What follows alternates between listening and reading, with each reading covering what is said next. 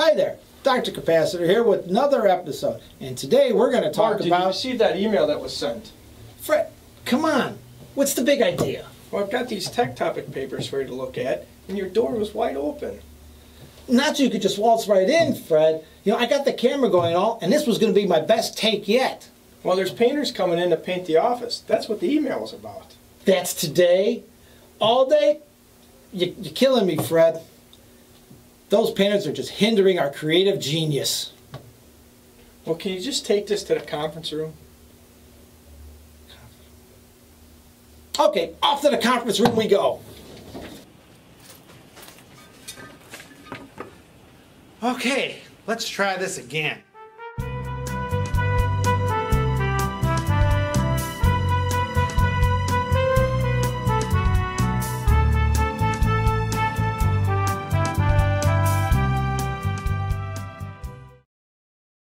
We're getting back to basics today, kids. Consider this capacitors 101. Now I'm going to give you some groovy terms and definitions that'll make you sound like the coolest cat at parties. Aluminum electrolytic capacitors. What the heck are they? Hot dog! I couldn't have drawn that any better myself. Two aluminum electrolytic electrodes separated by a layer of paper saturated with a liquid electrolyte. Hence the name aluminum electrolytic. The dielectric or insulating material is aluminum oxide, which is only grown on the oxide foil or positive foil. What's an anode, you ask? Well, it's the positive electrode or foil or lead of an aluminum electrolytic capacitor. It's made out of highly pured aluminum foil, which is electrochemically etched, and the aluminum oxide layer is grown onto its surface.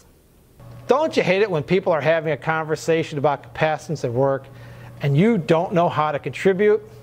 Simply put, capacitance is the measure of stored energy in a capacitor. We express it in farads, microfarads, nanofarads, and picofarads. So who's king of the water cooler now? Cathode, the close relative of the anode. More specifically, it's the negative electrode of an electrolytic capacitor. Lower purity aluminum foil, extremely thin oxide layer. Current, modern, cutting edge, happening. Also the amount of charge moving past a given point over time. Ow! Dielectrics. If you caught my first episode, you're hip to the groove. If not, it's an insulating material placed between the metal plates or electrodes of an electrolytic capacitor. Now don't miss another episode. Dissipation factor. Heard of it? How about tan delta? Well, they're the same thing. They're the measure of the losses within a capacitor. How do you measure dissipation factor? Well, it's simply the ratio of the ESR to the reactance of the capacitor. In other words, the higher the dissipation factor, the more the capacitor will heat up. Electrolyte. Now forget about the expensive bottled water you get at the store for a second. Electrolytes are like the dielectrics repairmen. They conduct current and are placed between the electrodes to put the dielectric back in tip-top shape. Here at Nichicon, we only use ethylene glycol and gamma-butyl-lactone. ESR stands for equivalent series resistance. It's all the capacitor's internal resistances added together, and it's measured in ohms. Impedance. It's the vector sum of a capacitor's resistive and reactive components, also expressed in ohms or milliohms. At high frequencies, impedance and ESR are very close to each other.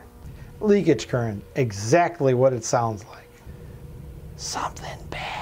Occasionally, capacitor's oxide layer cracks or is defective. When DC voltage is applied, the direct current says, "Peace out," and goes its own way. Not cool. The more defects there are, the higher the leakage current.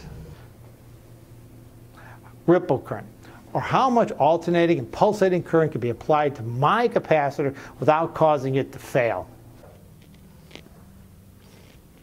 And finally, surge voltage, the highest voltage a capacitor can tolerate over its rated voltage for a short amount of time without damaging it. Hey kids, thanks for joining me today. And next time we're going to talk about... Seriously, Mark, are you still back here filming this video? I mean, we got a meeting, Dr. Nichicon. Remember the name, Dr. Capacitor.